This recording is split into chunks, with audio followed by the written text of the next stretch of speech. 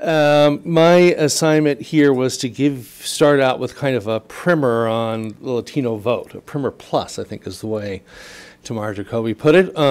So we're switching from the anecdotal and the personal of the story of one politician to a few numbers here, and bear with me to try and give a sense of what we know about the Latino vote and why it matters and where.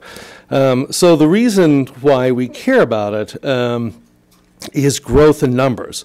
The startling, very fast, very rapid growth of the Latino population, starting with as the current wave of migration got going in the 1970s, and the way it's projected to grow out through the rest of the century. That translates into a growing share of the population, somewhere over 15% now, headed based, depending on whose projections you believe, towards a quarter of the population at mid-century, somewhere in that regard. This is the basic gut reason why people care about the Latino vote. Just simple growth in numbers, growth at a time that the rest of the population, excuse me, isn't growing very quickly, at a time when the non-white population in particular is basically stagnant in terms of its size, as is the African-American population. Beyond the numbers, this change in population has brought about a change in the character of the country in terms of its racial makeup. This graph shows you simply the percent of the population that is classified as non-Hispanic white in different age cohorts. And if you look at the older population, people 65 and above, that was a country that was 80% white. You go down in age to the population that's now less than 5 years old, and you're talking about a country that's about half white. This is a fundamental, dramatic, extraordinary change in the nature of our society, and to my mind is as important as those numbers in explaining why the Latino vote matters. To a certain extent, the Latino population is viewed as the vehicle for this change. A great deal of agency is ascribed to the Hispanic population in terms of bringing about this change.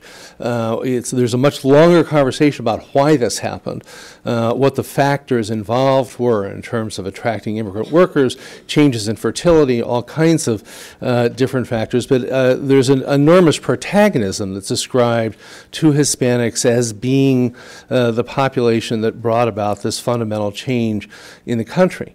There is, however, a very profound disjuncture between this reality and what happens at the voting booth, because you can see the very deep change happens among young people. If you look at a schoolyard, it's a very different America than if you look at a workplace or a retirement home. But school children don't vote. They only depend on voters. So you have to ask how that population growth happened. What were the engines of it? And there are basically two ways populations grow. One is by birth. If you have a lot of babies, you have more babies than other segments of the population, that segment of the population grows faster.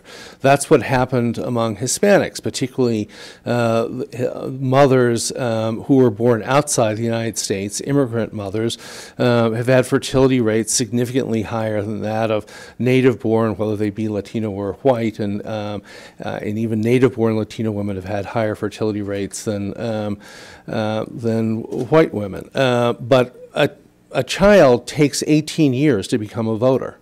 There's no way around that. It's simply, it is a simple chronological process. That 50% America of under 5 years old will become the electorate sometime 15, 20, 25 years from now.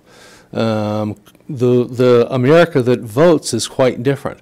Additionally, the other mechanism for growth, one that was very important to the Hispanic population at the early stages of its growth, is immigration. And as we all know, a large share of Hispanic immigrants have come here without authorization and as a result aren't eligible for citizenship. And so they're not voters now. They won't be voters unless there's some substantial change in the law. So this produces a very peculiar kind of math in terms of how you get from population to electorate. The fact of the matter is that almost 60% of all Latinos, 58% in 2010, aren't eligible to vote, either because they're too young, that's about something more than a third of the total population, or they're not citizens, which is about another quarter of the population. They're simply, on election day, they have no role to play. They have no voice in our civic affairs. You compare that to other racial segments of the population just to get a sense of it. So about 43% of the Hispanic population is eligible to vote compared to 78% of the white population, 67% of the African American population that has a larger share of young people, and there is a proportion of immigrants, and even quite smaller than the Asian population, in part because the growth has been driven so much by births. So we'll do the math. You start out with 50 million people.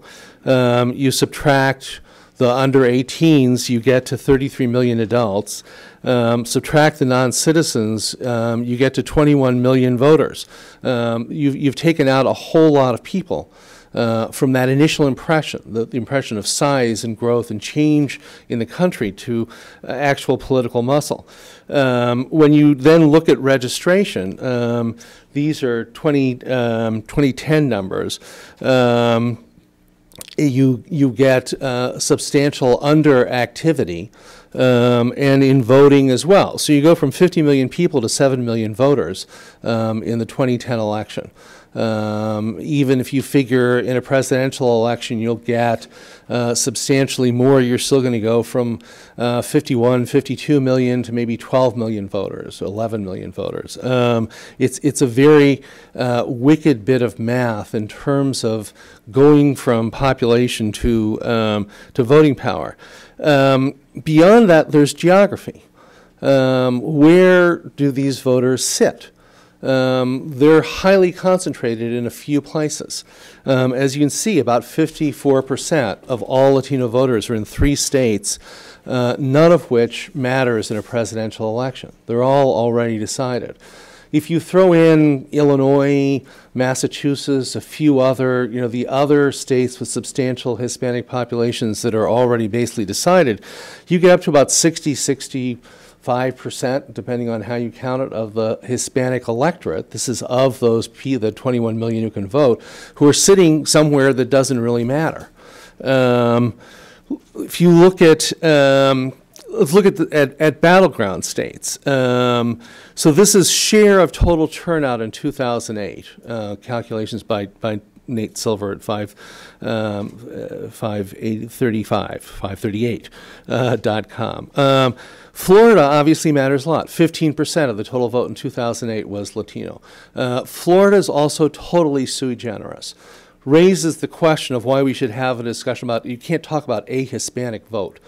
The first piece of evidence in that is Florida, which is a complete outlier in every way in terms of its politics, but especially in terms of its Hispanic politics, and not just because of the old Cuban Republican vote, but because of new Puerto Rican voters, new naturalized Latin, South American voters, a whole hodgepodge of voters. In central Florida, you've got a Latino population that doesn't look like a Latino population anywhere else in the country, a mix of Puerto Ricans off the island, Puerto Ricans who've come from New York, and people who've come from Latin America.